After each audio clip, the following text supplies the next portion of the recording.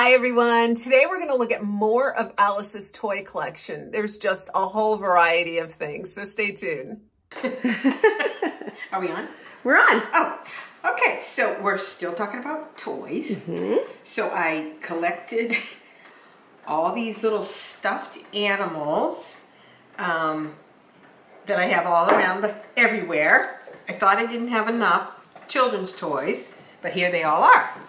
So this is another fun thing. I probably have these all upstairs in the kids' room. Sometimes I put them on a bed.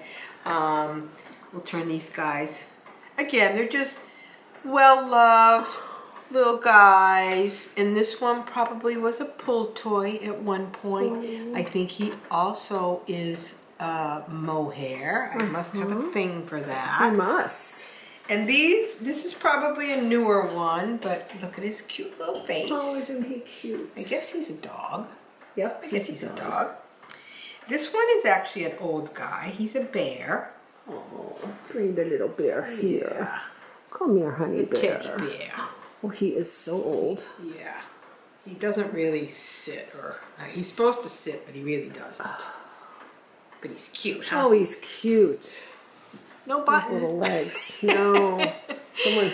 So, Yeah. and then this guy, again, this one's newer. He's got a plastic face here, so that's obviously newer, but I just thought he had such a cute personality. Another bear. And then these darling little dog. I think this is a Scotty. Oh, what is he? Yeah, Scotty dog. Are they both Scotties? Yeah. Yeah, they're both Scotties, but they're different. Yeah. Well, it's definitely a terrier, right? Yeah, terrier maybe. Yeah. So again, they're just cute. I guess I'm drawn to them, you know, because they're so well loved. And they're easy to decorate. Put them in chairs. I happen to have them in cupboards, or like, you know, like a child had them and collected them. But there's just a lot you can do with it. So we're going to take these guys away, and we are going to get the next grouping of toys. Okay, here we go. More toys. Okay, so I'm just going to bring this out. Oh boy. Oh boy. So, children's furniture or doll furniture. I have another larger one upstairs which I didn't bring down. This is actually an old Japanese doll. I think from World War II. Oh wow. Remember when they had the camps for the Japanese? I think. Really? It came from there, yes. Oh. But this is a darling little. Kind of heartbreaking. Look at this bed. A rope bed. No way. Look at how cute it is. Oh my goodness. Kind of reminds me of the beds I have upstairs in my boys' rooms. It does. With the little posters, the ticking mattress. Wow. The little quilt cover that we just put over here. Little pillow. See how much fun you can have buying toys. Oh my goodness. More pillows just in case you need them. And then you put her here, and look at this old, Oh wow. like a coverlet made especially for the bed with the cutouts, which is what they would have had. And it's pieced. Stop it. With the little ruffle. Oh man. So much work for Wow. a toy. But aren't they just so fun? Oh my. Upstairs I have a bigger one, and it has a bear in it with the quilts. Okay. But I said, I think I've got enough toys. Yeah. Wow. So that's that. Okay. So these aren't particularly toys, but here's what you can do with toys. So this I have in my bathroom upstairs. So these are little doll dresses. Yeah. I bought it framed like this, but this is certainly something you can do. Yes. If you have little doll dresses, these are the kinds of things that don't cost a lot of money. Yeah. And then you could make a cute little display of dresses. Great idea. And then this one is just another one. Again, it's blue. I had this in my bathroom. I told you I have kids' things everywhere. Yeah. So these two are in my bathroom upstairs. Just a little sweet doll's dress, a twig, and hang it on a nail. Okay. So we have some, this would have been a little educational board. It's in red. You can see that they could have spelled words. I'm guessing a lot of the games were also educational. Wow. Cool. This side, it has numbers. That's crazy. So you could, I guess, do your, I don't know exactly how you did it, but I guess you could somehow, there's division, addition, whatever. I don't know how old it is, maybe 40s, I'm guessing, 30s, 40s. I could be wrong, I don't really know. So it could be the kind of thing that my mother would have yeah, learned on. I think so. Mom, what do you think? I mean, I don't know whether it's, you know, I don't know that it's a game per se, but right. But cool. It's cool.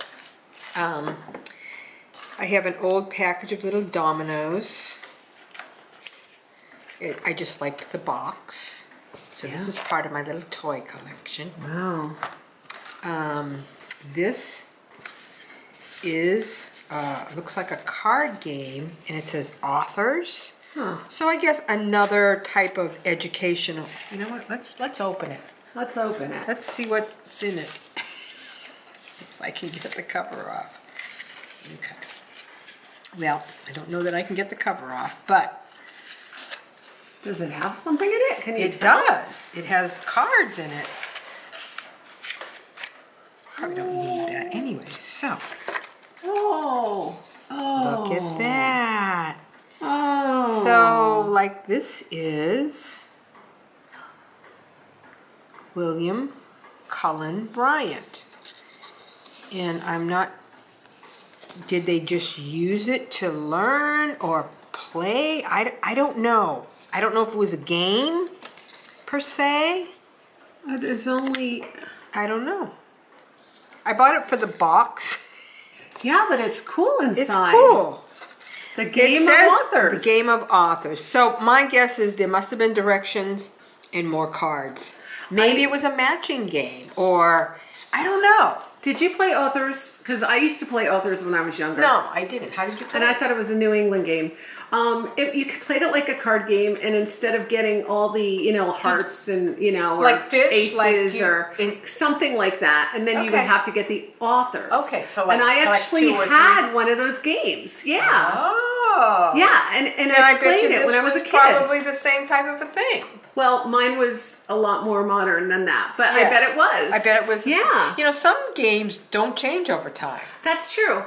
Okay, so this is another question for my mother, who can't answer right now, but she was the one that introduced me to authors, and she played it when she was young, so we'll see. So maybe we'll get a little history on that. Maybe we'll get a little history I actually have never opened the box. Wow, so, that's really cool. And then this was a game, it's called Snap, and I probably played this game. Again, I bought it for the box, but it is a game. Look at the... I think it was a game that you would put down cards and snap them or something. I don't know. But there are some ones that match, so who knows? Yeah. Don't know. I guess you could probably Google it and find out. Wow. Maybe 40s, 50s, I'm guessing. I'm just looking at the artwork. Yeah. But I really don't know. I bought these, it was a more visual thing. I didn't really care about the game. Everything's visual. Everything's visual. Let's see. Oh, let's get a couple. Well, I'll show you these first. So these are tin alphabet plates, which are really fun. Again, probably another learning experience for the kids. So they would have the alphabets around, and this one has a nursery rhyme. This one just has the alphabet. And you know why I bought that one? Because it's red. This one is unusual because it has, well, it says Jumbo. Oh, Jumbo the elephant. Yeah. So maybe it was fairy tale stories, alphabet kind of thing. I don't think they would eat off. I mean, but maybe. I don't know. But this one has Who Killed... Let's see. This is This is a nursery rhyme here. This one's an interesting one. I think it says Liberty. But it has two people. Does it say Liberty? I thought it said Liberty. Say Liberty? Liberty. Yeah. So that's a, you know, so, but again, the alphabet around the edges. These are, you can find these pretty easily as well. Yeah. And you can even find reproductions, or even a lot of even children's dishes and porcelain. They had the alphabet on now, currently too. This says, "Who killed Cock Robin?" Yeah, isn't that a nursery rhyme? I killed Cock Robin, said the sparrow, with my bow and arrow. Yeah, it's a nursery rhyme of some sort. A lot of them had nursery rhymes on them. But they're very cool. I do have a couple of these upstairs in the kids' room, but I've actually, a few of these I have with my pewter collection. So this is something that you can kind of put anywhere. But I just thought they're very visual. Very cool. This game, I think it's called Fox and Geese. And there are rules to Fox and Geese. We sort of play it as a solitaire game where you jump over, and hopefully if you can just have one marble left. Right. But I think you can play it with two people. Oh. Yeah. And I don't know how old it is, but you can even, they make reproductions of this game too. I've seen that, yeah. And this was actually, I keep it in my family room because when my great niece comes over, she'll play it. Oh, really? Yeah, because it's an easy game to kind of explain too. So that's Fox and Geese, that one. All right, let's see, what do I have? Okay, so I have some interesting little tin toys. This is a scary clown, but you could wind them up. These little guys, you could you wind up and they hop. And let's see. Oh, and this is this is a rabbit, and I think it says made in Japan. So a lot of those toys were made in the 50s. Some of them are very expensive. So let's see what this one does. All right. And like this one was also a wind up, but whether it works or not, I don't know. Doesn't look like it. But he probably had a drum. Oh, wow. These tin toys. This one's probably, this is also made in Japan. Wow. But look at his ears. That's so cool. They're just fun. Yeah. This one obviously has a drum. He has a wind up. Oh, I guess he does. I guess they kind of still work. Sort of. No one plays with them here. No. There we go. Oh, that's so cute. Isn't that cute? I mean, he's missing a drumstick, but none of these are perfect. I thought these wound them up. I did have a key. So, wow. No, I don't know where the key is. But anyways, they hop. Oh, my goodness. I'll have to find the key. I'm sure it's somewhere. Wow. So the... He just went on his own. So those are some fun tin toys that kids would have played with. I have just a tin bank, which is kind of cool. I don't know how you get the money out, but it goes in and never comes out. Okay. These you can find a lot. They're little tin dish sets. You'll find little cups and saucers, little teapots. A friend of mine gave me this one, and so I had other ones that I got rid of. But at Christmas time, I'll put little greens in it to kind of bring some color up into that room. Cool. Animals are always fun, like little farm animals or Noah's Ark animals. These do have little tags on them, but aren't they cute? Look at this cat. Oh, she stands up on her own. But the pig. Oh my goodness. Little farm animals, and we have the two horses. They're cute. Some people collect Noah's Arks with all those animals that go with them, which is another fun thing. Also have, I had a dollhouse at one point. So we have some little wooden cradles with little dolls in them. Oh, they're so cute, aren't they? Look at those dolls. Oh, wow.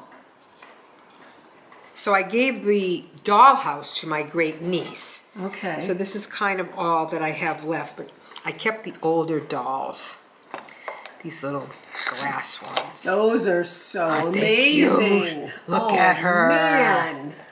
That's amazing. And this is like a little, I guess like a Cupid doll, sort of. They're like porcelain, maybe? Wow. I don't know. But isn't she sweet? Yeah. And then this other cutie. So I did keep those. But doll houses and dolls. I know I had a dollhouse when I was a little kid. I loved it. And then I don't know what happened to it, but when I was older, maybe in my 30s, a girlfriend and we decided we were gonna do doll houses.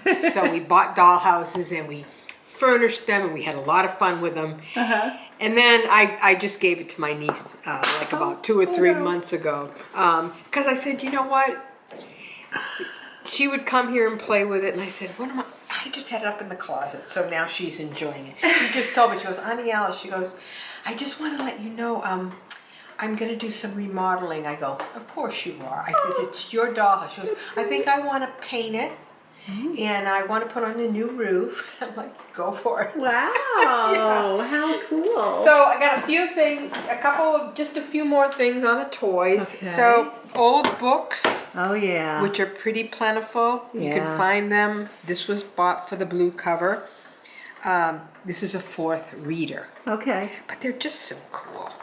And you can put them anywhere. If you have a collection of old books, you can stack them, or if you have an old desk. This, I have a desk upstairs in that kid's room, and I have it on the desk. Right. And along with a slate. Oh yes, perfect. I love blocks. So these are old blocks covered in paper, both sides. Can you imagine blocks? Yeah. I mean, yeah. You notice AR? AR. But they had pictures on one side and then the letter. And then there were just other, regular blocks, old ones. I love to spell things out with these seasonally. So I'll have, Merry Christmas, or I'll have spring. But they're very, very colorful. Yep. Also, you could use these as bowl fillers. I mean, there's a lot you can do with them. You can spell words. You can do a lot. Yeah. This is also another block with a little picture of a girl. With 2 dolls. And that is IJK. So, not sure what that would have meant, but was cute. And then we have a little wooden top. Oh, wow. That still works. Oh, wow. And a wringer for your laundry. So a little girl can pretend that she's doing the laundry. Like in the olden days. Oh, my goodness.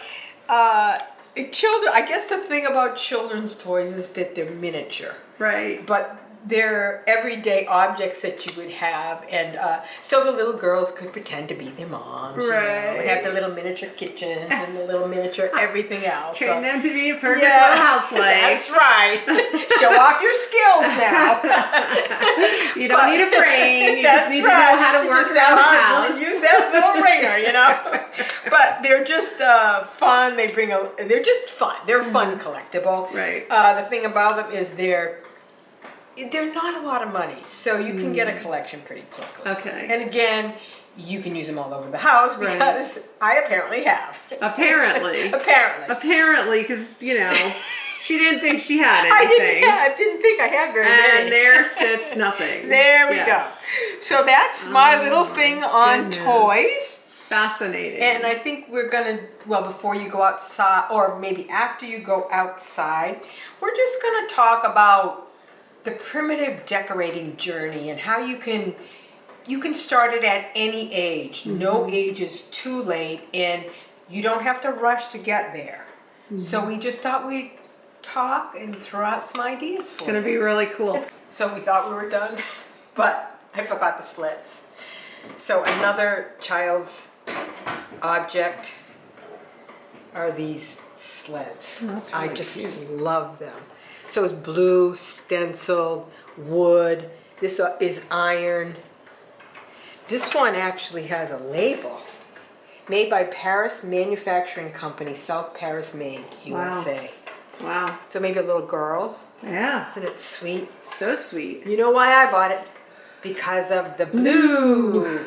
And this is the other one I had. I had other ones, but I've got rid of them. I kept the better ones. This is a little bit bigger. Again, stenciled. I think that might be earlier, but I don't really know. Again, wood with the iron. Beautiful. Markers. Beautiful. So that's that. Oh, they're so cute.